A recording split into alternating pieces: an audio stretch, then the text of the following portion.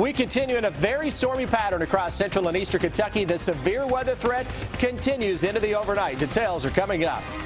Governor Bevin announcing his plans for Medicaid, what it means for thousands of Kentuckians. And how a Kentucky native is reaching out to the families and survivors of the Orlando nightclub shooting.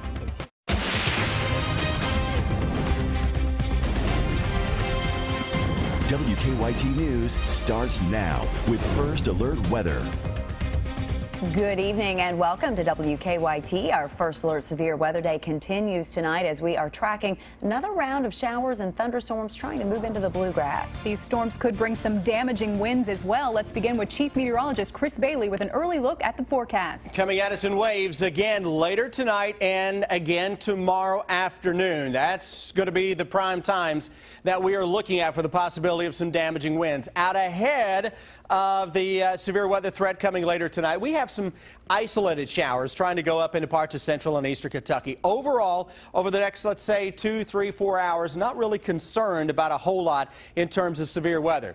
That'll change later tonight as we're watching thunderstorms now trying to pop north of Indianapolis toward the Chicagoland area. And what will happen over the next few hours, you're going to see more thunderstorms begin to fill in here to the west of Chicago, toward Champaign, into parts of Iowa, maybe southern Wisconsin. And that will form a big cluster of thunderstorms that will then die from northwest to southeast across the Ohio Valley and in toward the Appalachian Mountains later tonight and tomorrow morning.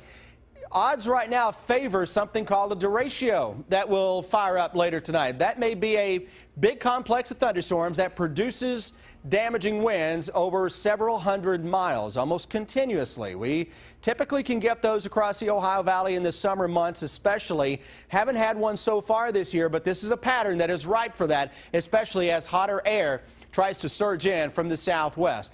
Tomorrow afternoon, we get another round of some stronger severe thunderstorms, and with later tonight stuff and tomorrow stuff, high winds, the main threat, and some local flooding, that will be a possibility as well. We'll check on a future radar picture for the next 12 hours when I come back in a few. A state of emergency has been called in Harlan County as crews are out trying to clean up damage from last night's heavy rain and severe flooding. Several roads and bridges are completely washed out. Crews say it could be a week before repairs are done. Hundreds of thousands of Kentuckians could see major changes to their health insurance. This morning, Governor Matt Bevin announced he submitted a waiver to change how Medicaid works in Kentucky. And if the plan is not approved, the governor says those under the current Medicaid expansion could lose their insurance. WKYT's Mark Barber has more in our top story at 5:30. If Medicaid officials approve Governor Matt Bevin's proposal to overhaul Medicaid, then people will have to start paying monthly premiums. They will also lose their vision and dental benefits. However, if Medicaid officials do not approve the plan, then Bevin says the 400,000 Kentuckians who are covered under the expansion of Medicaid could lose their insurance. The Commonwealth's expansion of Medicaid is now going to lie in the hands of CMS. If the governor's plan is approved, it would take the place of Kentucky's Medicaid expansion. Bevin wants to scrap the expansion because he says it's costing taxpayers hundreds of millions of dollars to cover the costs for hundreds of thousands of people.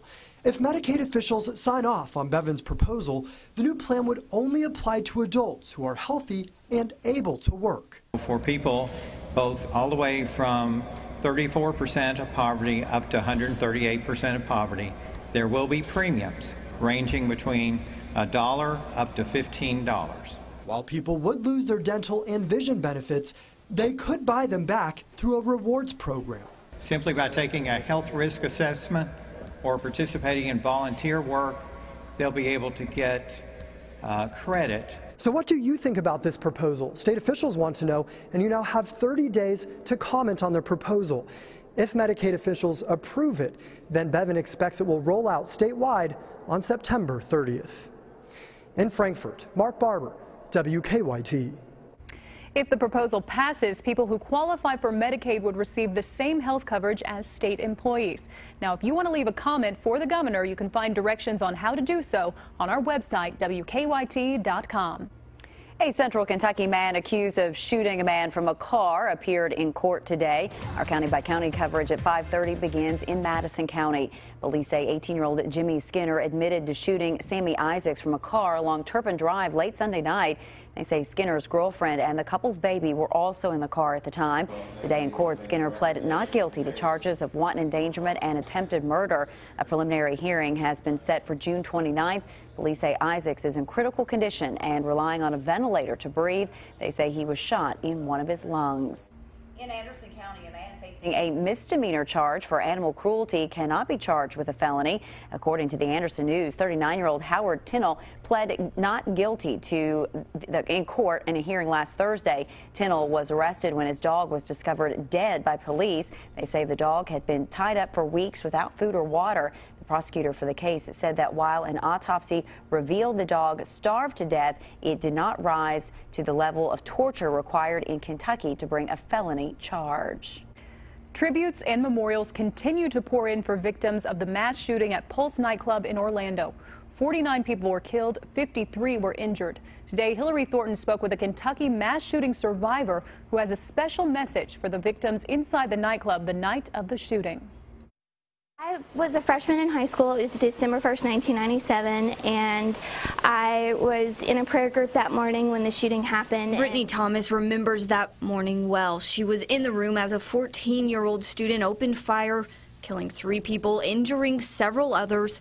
Thomas losing one of her best friends and now living with the, at times, difficult emotions of being a survivor. Whenever you go through something like that, initially you just feel that no one else could possibly understand what you're going through. And that is where the idea for the Rebels Project came from, bringing those together who experienced similar trauma through the power of social media. A lot of people from Columbine, from the Aurora movie theater, from San Bernardino, from the attacks at the Bataclan in Paris. That is why Thomas, along with survivors from around the world, coming together to make this video in hopes of getting a message to the survivors in Orlando. Dear survivor, you may not feel like a survivor yet, but in time, you will. All of our shootings and circumstances are very, very different, but they often lead to a lot of the same places. Even more sad because it's just becoming more commonplace. It's almost like people expect it. All knowing firsthand, it takes time and space. If they want to, we're willing to take arms and join them and walk down that road with them as they head towards a different season in life. Using the video to let those who survived the deadliest mass shooting in modern day U.S. history know when they are ready, they're waiting with open arms. You are a survivor, and you are not alone. In Lexington, Hillary Thornton, WKYT. The group was started by survivors of Columbine in the days following the Aurora movie theater shooting. Survivors have been able to use social media to connect with others around the world. When suspicious devices are found in the mail, specialized safety teams are brought in to disassemble the device. They then send it to the National Forensic Labs of the Postal Inspection Services. And that's where inspectors do the painstaking work of searching for any clues left behind. Sam Dick has more.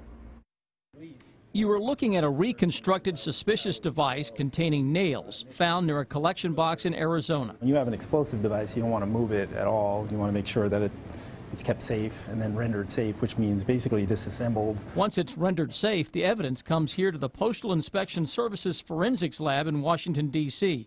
Their mission, to find evidence that will assist investigators to track down a suspect or build a case. Handles what's known as trace evidence. And that may be any small or minute particle that transfers between an item from one object to another. Vincent Desiderio is a forensic chemist who works in the Physical Evidence Lab.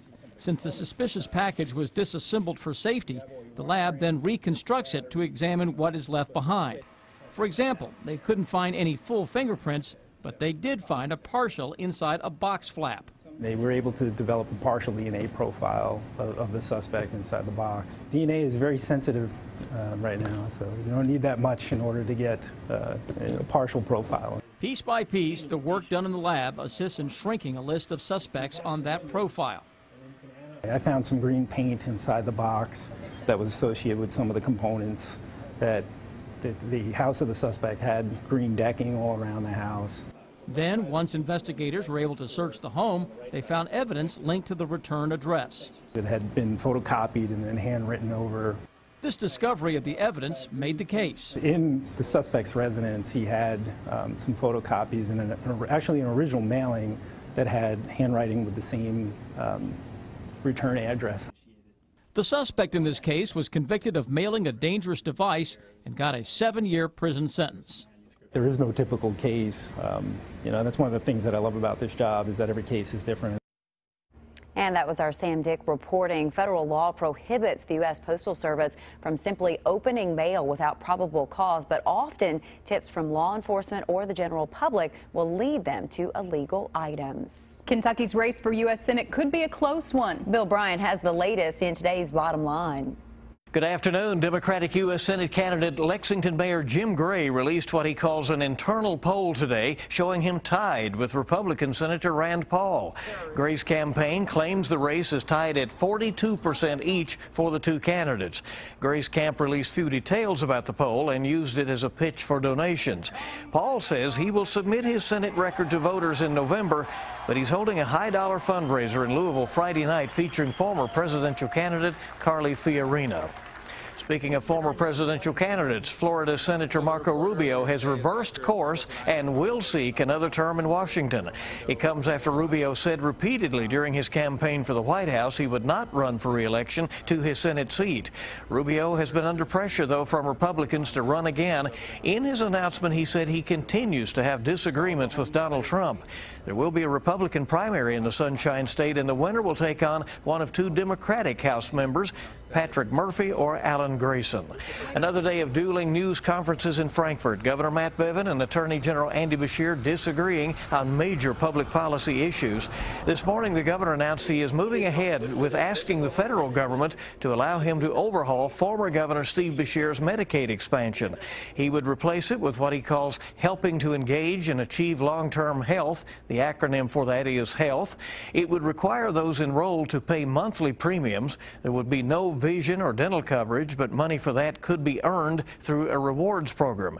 This afternoon, Attorney General Andy Beshear announced that he is taking legal action to challenge Bevin's dismantling of several boards, including the University of Louisville and a state retirement board. More on the actions he's taking later on WKYT.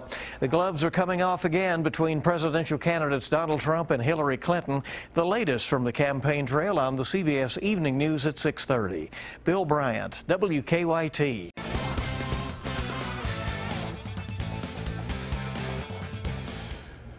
All the waiting comes to an end tomorrow night. The NBA draft is almost here. Now, the bar was certainly set high for Scalabrine when he came to Kentucky. He is hopeful of reaching his full potential in the NBA. Lee K. Howard is in New York for the draft. Scalabrine arrived at Kentucky with sky-high expectations, almost unfair expectations. And unlike some of the previous Wildcats, Anthony Davis and Karl Anthony Towns, Scal had a hard time living up to those expectations. However, he has benefited from some of these pre-draft workouts, and NBA teams believe that he is yet to reach his potential. Scal thinks he can flourish in the NBA. I think I'll be able to flourish because there's definitely more spacing on the floor. It's a physical game, but I'll get stronger as the year goes on, and my versatility both on offense and defense. I can shoot the basketball now from NBA range, can put it on the floor, and even can post up. And on defense, I run the floor really well. I can block shots. Scal seemed really confident this afternoon when we spoke to him. He did have an up and down year at Kentucky, but he seemed very confident that his game will translate well to the next level, and he's expected to be a lottery pick on Thursday night. Here in Midtown Manhattan, waiting for the NBA draft, I'm Lee K. Howard, WKYT. Point guard Derrick Rose is headed to the New York Knicks. It is a multiplayer deal sending center Robin Lopez and guards Jose Calderon and Jerian Grant to Chicago. The Knicks have been looking for a point guard, and Rose was one of the best in the NBA before injury slowed his career. He did play in 66 games last season, his most in 5 years.